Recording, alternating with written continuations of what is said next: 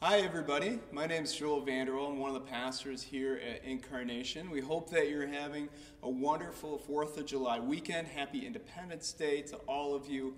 And whether that means that you're up at the cabin or you're with family camping or on a vacation or just wanted to stay home and relax today, we hope you are having a wonderful, joyful celebration of Independence Day and spending some good time with family and friends. Knowing that our worship service today is going to be held outside and that we're not able to live stream it, we thought it might be helpful to pre-record the sermon that I'll give. So, and in our little time together today during worship, we'll hear a sermon and we'll spend some time in prayer and then we'll take communion together. So if you have some communion supplies ready, if you need to pause on the video, go ahead and do that now to get your communion supplies ready, because after the sermon we'll move right into communion. Okay? As we get ready to prepare ourselves to hear God's word today, let's bow our heads in prayer. Let's pray. Holy and loving God, we give you thanks for this day, for a chance to gather as your people in worship. We thank you for the gift of technology that allows us to stay connected to one another even when we're apart. We pray now that your Holy Spirit would come upon us, that it would open up our hearts and our minds to receive what it is that you have for us today, to help us to reimagine a way forward in this world. In Jesus' name we pray. Amen. About 4 years ago, Brian McLaren, an author that we've quoted many times here at church, wrote this book called Why Don't They Get It? It's just a short little book, and it started with him exploring some of these hard issues that we experience in culture today. He was trying to wrestle with the political nature of what's happening in the U.S. and how it seems to just be ripping us apart. Really, what jump-started this journey for him was something that happened back in 2017. Maybe you remember that Unite the Right rally that took place in Charlottesville, Virginia in 2017. And Brian was there. He was part of a clergy-led resistance to what was happening there.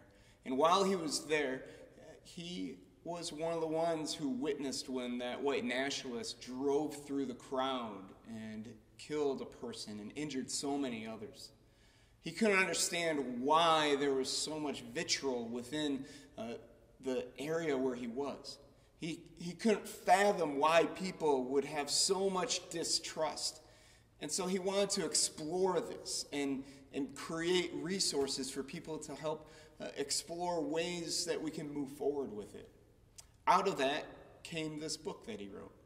The next year, he started a podcast with some friends going through some of these things that he explored in his book. The podcast is called Learning How to See.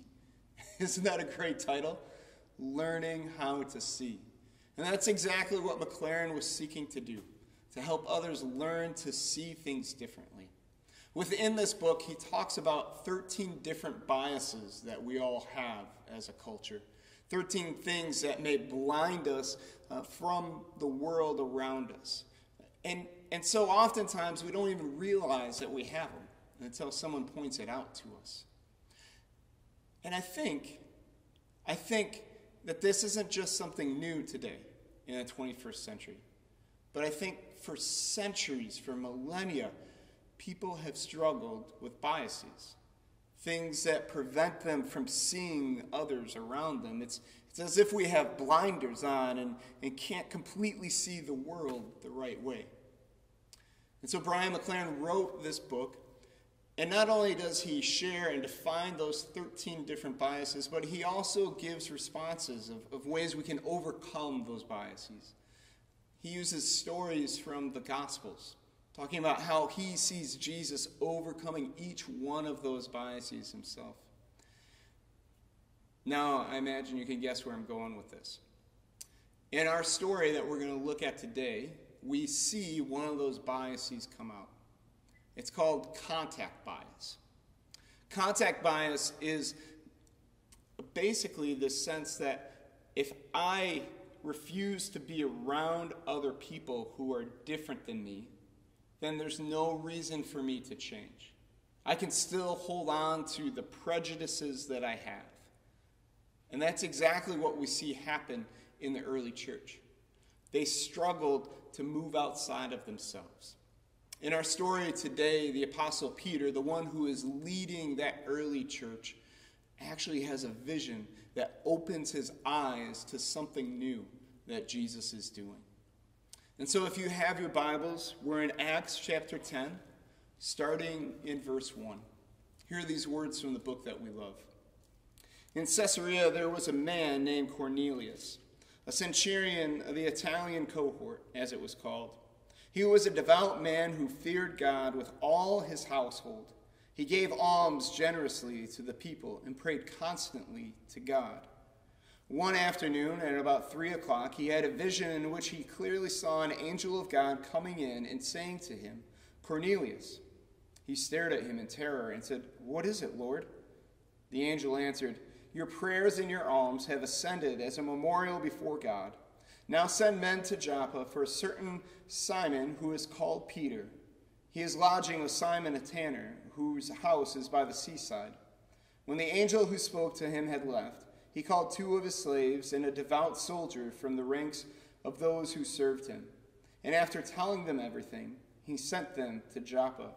Let's pause there just for a second. The first character that we meet is a man by the name of Cornelius. And he lives in the city of Caesarea, which is still in Palestine. One of the things to remember in the first century is that not only Jews lived in Israel and in Palestine, but also Gentiles. Roman soldiers, like this centurion, lived in Israel. Israel was occupied by the Roman government. Not only were there Roman citizens there, but there were other people who lived there from all around the world. Maybe you remember throughout the Old Testament how many times the Jewish people had to be exiled from the Babylonians or the Assyrians. And whenever they were exiled, other people moved into their land.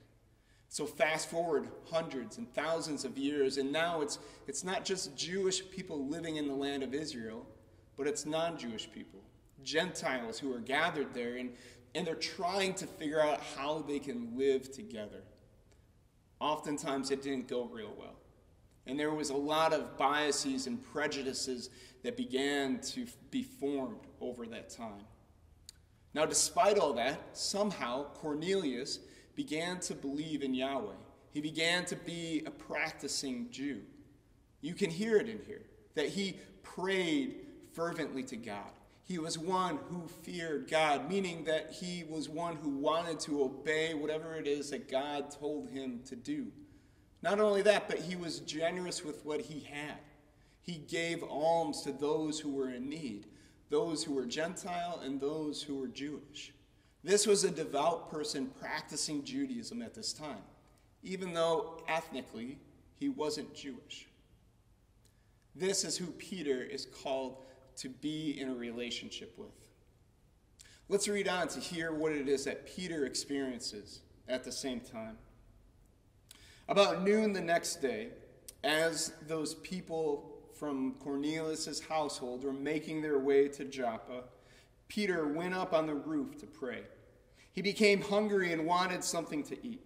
And while it was being prepared, he fell into a trance. He saw the heaven opened and something like a large sheet coming down, being lowered to the ground by its 4 corners. In it were all kinds of 4-footed creatures and reptiles and birds of the air. Then he heard a voice saying, "Get up, Peter, kill and eat." But Peter said, "By no means, Lord, for I have never eaten anything that is profane or unclean."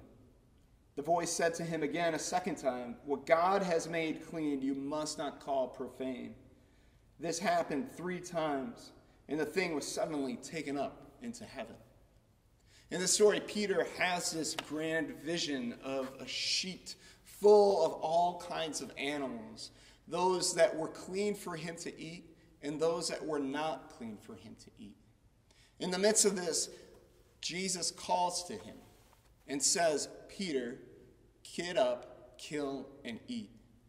And Peter is so overwhelmed by this idea, so astounded that this is something he could do. He fights back a little bit. Something we've seen Peter do many times with Jesus in the past.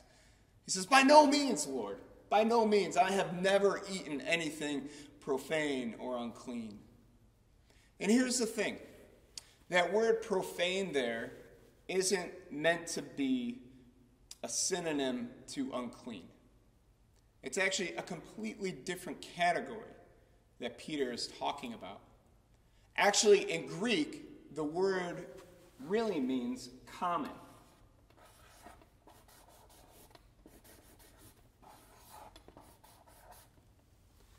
And so what Peter says is, I have never eaten anything common or profane.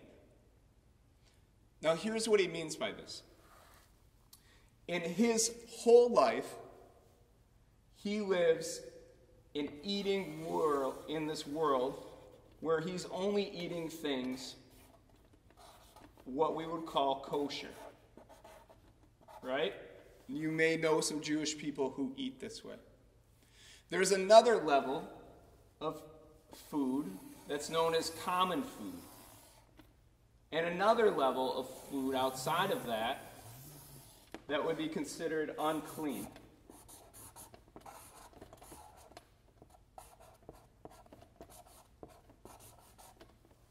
So in the unclean category, this is food that you probably are already thinking of, things like pork. You know that Jewish people wouldn't eat things that are like pigs, that sort of thing.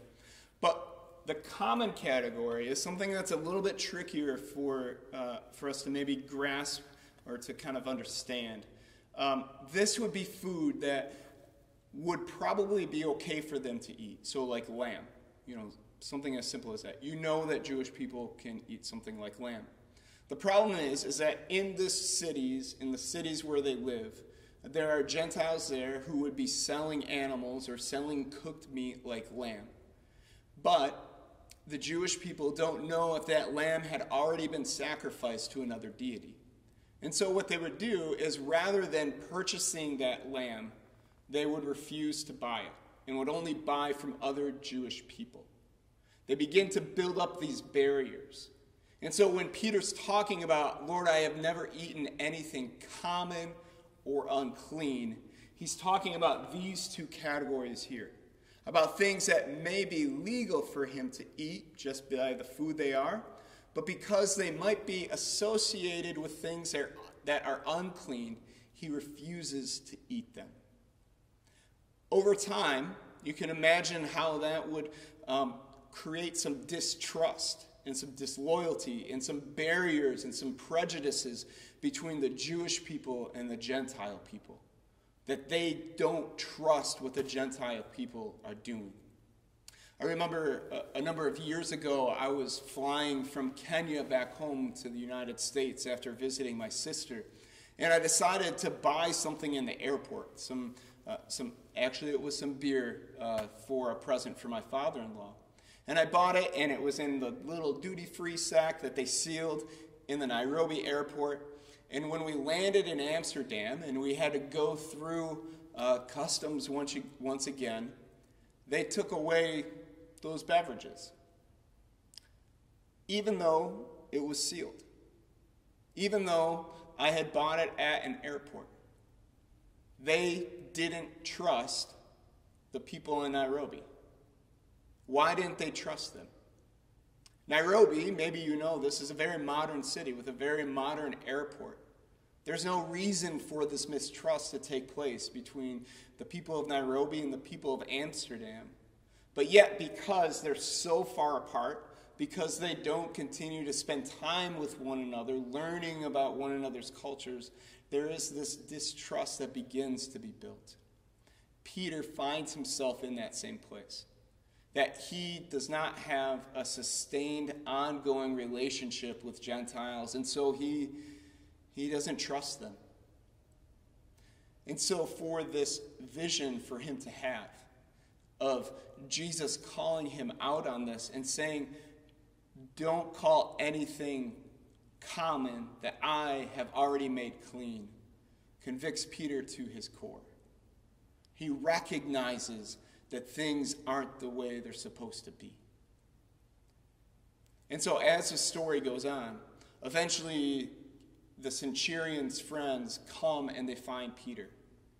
And Peter wakes up from this vision and he rushes downstairs and he brings them into the house and they begin to eat together.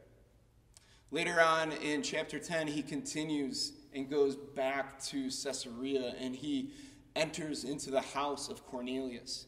And as he enters in, he even names the tension that he feels, saying that it is unlawful for a Jew to enter into the home of a Gentile, but because of what the Lord has shown me, I am here. He realizes the difference between common and kosher no longer exists, but that all are welcome into the family of God, that the circle continues to get wider and continues to get bigger. E.B. White, the children's author who wrote Charlotte's Web and Stuart Little, has this great line where he talks about prejudices. He says, "Prejudice is a great time saver. You can form opinions without getting facts." Isn't that great? Prejudice is a great time saver. You can form opinions without getting facts. Friends, it takes a long time to break down those prejudices. It takes a long time to build those relationships with people who are different than us. God is up to something new in the book of Acts. God is ready to break down those barriers, those things that separate us from one another. God is ready to break open the world around us so that we might break down those prejudices within ourselves. And so maybe some of the questions we need to reflect on today are, what are those prejudices within our own hearts that we're holding on to? Those things that we think of when we see somebody who looks different than us.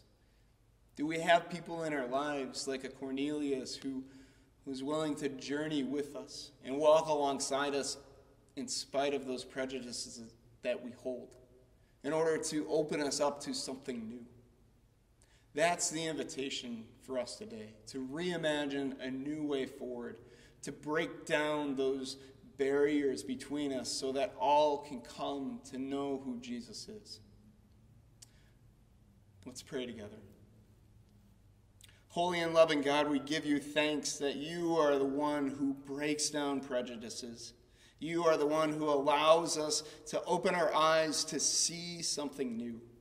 And so we pray that you would continue to walk alongside us, that you would help us to look at those who are different than us as your beloved children, that we can break down that contact bias and overcome it so that new relationships can be formed.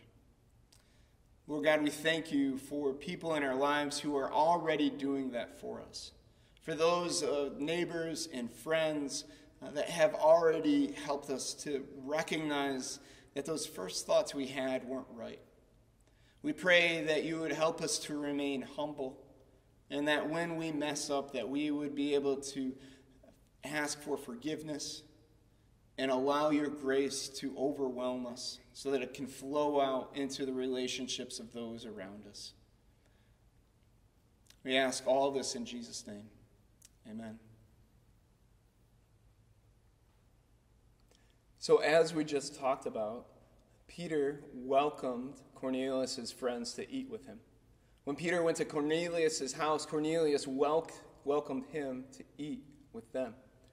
Friends, this table of communion is meant for all people. This is the place where Jesus meets us. He is the host of this meal, and so we invite you to partake and to join in this good food with us. On the night in which our Lord Jesus was betrayed, he took bread, and after giving thanks, he broke it and gave it to his disciples, saying, "Take and eat. This is my body given for you. As often as you eat of it, do so remembering me." In the same manner, after they had eaten supper, Jesus took the cup, and he blessed it, saying, "This cup is a new covenant shed in my blood for the forgiveness of sins for all people. As often as you drink of it, do so remembering me." The bread which we break and the cup which we bless are the communion of the body and blood of Jesus Christ, who teaches us to pray, "Our Father, who art in heaven, hallowed be thy name. Thy kingdom come, thy will be done, on earth as it is in heaven. Give us this day our daily bread, and forgive us our trespasses as we forgive those who trespass against us. Lead us not into temptation, but deliver us from evil. For thine is the kingdom, and the power, and the glory, forever and ever. Amen. Friends, taste and see that the Lord is good. The body of Christ given for you, and the blood of Christ shed for you. Friends, thank you for worshiping with us today online. It's been good to gather together, and we're grateful for this gift of technology and for Emily Turner for helping to make this possible. We're so grateful for her work. I invite you now to receive this blessing. May the Lord bless you and keep you. May the Lord make his face shine upon you and be gracious to you. May the Lord lift his face upon you and give you his peace, now and forevermore. Amen. Go in peace to love and serve the Lord. Thanks be to God.